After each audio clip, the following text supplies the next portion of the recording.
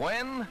Well, maybe we shouldn't tell you. In fact, we can't tell you just where all this is going on, but it's one of your big manufactories at work.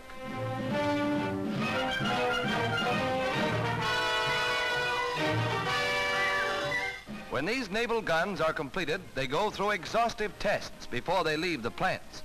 The inspector knows just what our boys at sea need, and before any of these guns are released for action, they go through a tough physical to prove themselves worthy of enlisting in the Navy.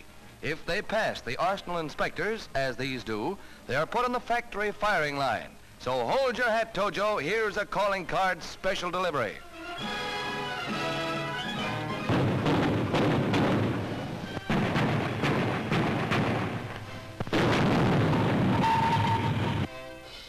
And here are anti-aircraft rifles that have slapped them down so fast they didn't know what hit them.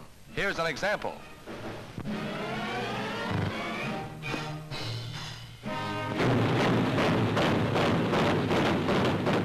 And these guns will fire as fast as they can load them.